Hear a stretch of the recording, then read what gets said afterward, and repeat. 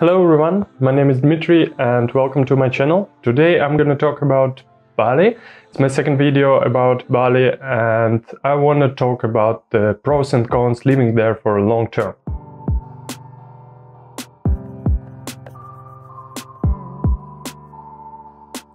I've been living in Bali for the last 16 months, so I kind of have some opinion.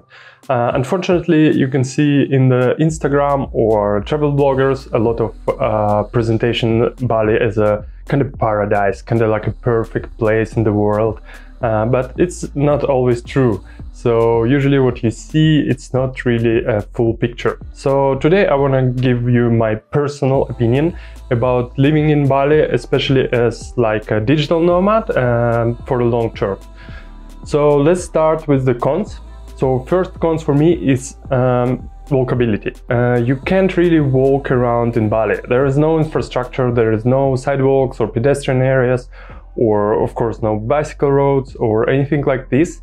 And I really like, especially when I'm traveling, I really like walk around the area, and to do so in Bali you need to drive a bike. It's not always a pleasure thing to do because there's a lot of traffic jams and a lot of tourists, a lot of locals driving bikes around. Sometimes they're doing it without any rules, so it's kind of like a crazy traffic there. And the only place where I can walk around is the beach, which is not bad, but you have to live near the beach first of all, and you also need to go on the sand. Also, if it's a high tide, you can't really walk around, and in winter time it's a bit trashy on the beach. So yeah, and also you can't really walk to discover the island. You have to drive a bike. So for me personally, it's a really drawback about the Bali. The second cons is about the inequality. Unfortunately, Bali, it's a place in a really developing country, and there's a lot of poor people there, and buildings in poor condition. They are kind of like a rundown there, and at the same street you can find like luxury villas which costs like thousands of dollars to rent. And yeah, it's kind of bummer to see this. It's not a con per se, you can't really do anything about this, but sometimes it's really sad to see these things, and unfortunately sometimes it leads to really irrespectful behavior from the tourists, from expats, and from, well, foreigners in general. Not all of them like this. It's a pretty small portion, thankfully. So the next point for me, and it's really controversial, but weather. A lot of people go to Bali because of the weather, you know, summer goes all around the year, and yeah, etc, etc. But for me, I really don't like the tropical weather because it's really humid, especially in winter, and it's really hot at winter as well. It's okay in summer, it's not so many rains, it's not so humid, and the temperature goes down because, you know, it's a southern part of the earth, so the winter and summer switched places there. But winter is not so great. There's a lot of rain, like the whole month could be raining, and it's really heavy rains. Where you can go outside at all. It could be not so bad, depends on the season, but yeah, this year, for example, there was a lot of rain. Also, the weather is too hot. It's really not great to always sit in your air conditioner, and otherwise it's super hot. So not for me, and maybe you will find out that you also don't like this type of weather. I really like when the seasons are coming and going, so we have a pretty chilly winter and then not so hot summer. I really like this type of weather, but yeah, but I know some people really like tropical weather.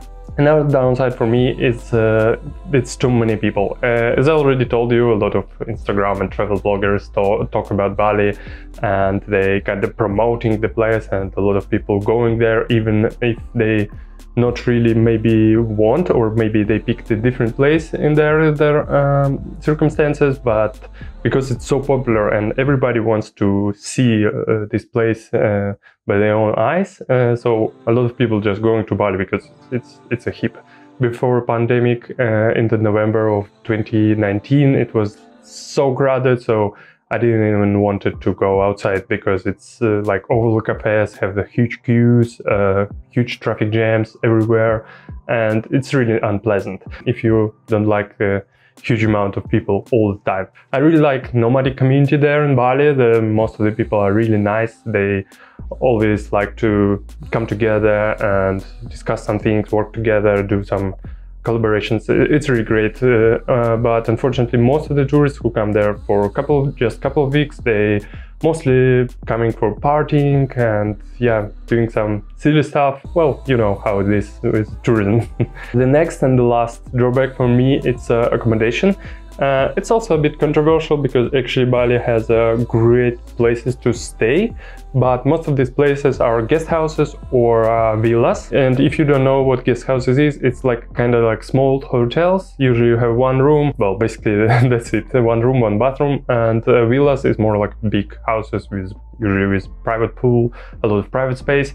But the problem with all these places, they kind of open. They really like the open spaces there. For example, open kitchen, open living room. The doors usually have a lot of holes in it. So a lot of bugs coming in, a lot of other stuff, like mold is a really popular thing in Bali because of humidity. Sometimes it's really hard to find a good accommodation. For example, I'm a fan of just regular flats, like apartment style accommodation, and it's really hard to find this kind of places there. Fortunately, we find one and we lived there for the last 7 or 8 months, and yeah, we really like it, but still it's really hard sometimes to find a good accommodation. But enough is the cons, let's talk about the good things about Bali. Of course, there's a lot of great things for each person to find there, and this is mine. So the first one is people. I already told you that I don't really like a lot of tourists, etc. But of course, there is a great nomadic community there. It's one of the most popular digital nomad destinations for the last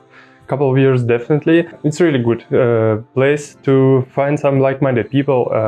Well, whatever you're doing, you will find the people who are doing this as well in Bali. Another good point for me is culture and atmosphere, because Bali is an island and islands have some specific atmosphere there. Most of the people and locals relaxed, pretty chilly.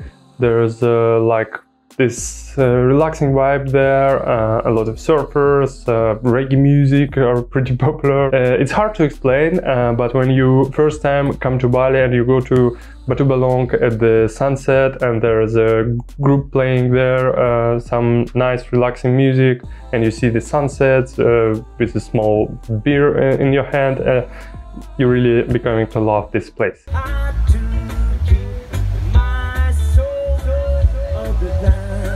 Yeah, it's really nice. The next point is food. Bali is probably one of the best places in Asia to find all kind of food. If you like Asian food, you can find it everywhere in Asia. But if you like Western type of food, if you're, for example, vegetarian like me, or a vegan, or you like some specific food, or you like some sport food, healthy food, etc., you will find all of this in Bali. It's a bit harder to find it in other places in Asia, but in Bali there's all kind of restaurants, a lot of foreigners opening restaurants there, and you will find everything. The next thing for me is surfing.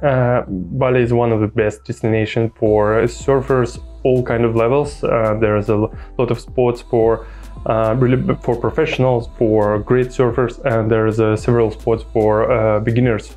If you're only learning how to surf, it's also a great place to go. There's a lot of surfing schools, surf camps, a lot of great trainers who can teach you, and I also learned how to surf in Bali, and I really fell in love in this activity. The next one is nature. I already told you that I don't like the weather pretty much, but I really like the nature. It's really great to have your bike, go somewhere on the further parts of the islands where not so many people, and just drive around these jungles and waterfalls and lakes, and to see the sunsets on the ocean. And yeah, it's really nice. You can just enjoy it every day and wake up on the sunrise at some beautiful places. I hope it stays that way and all this amount of people doesn't ruin to this beautiful island. And the last point, at least for me, it's maybe not so important for people who come from Europe or United States, where you have Amazon and other great online services, but for me, coming from Russia, online services and online shopping are really great in Bali and in Indonesia in general.